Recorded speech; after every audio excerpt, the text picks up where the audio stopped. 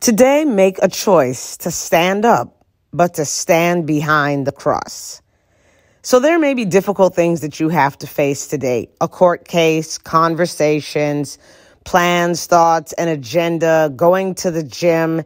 It could be choices that you just have to make. Simple choices, but challenging for you. If you are making your choices and asking God for strength and courage as you stand behind the cross, you can do it. Well, Novella, that sounds simple. I know, but you can do it. Once you stand behind the cross, you can do it.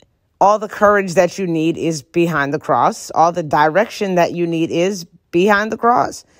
But we have to want to get behind the cross and trust that behind the cross is the right place to be.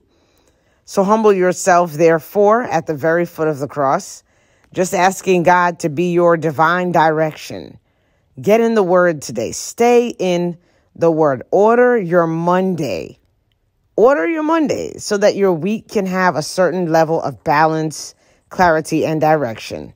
Stay behind the cross.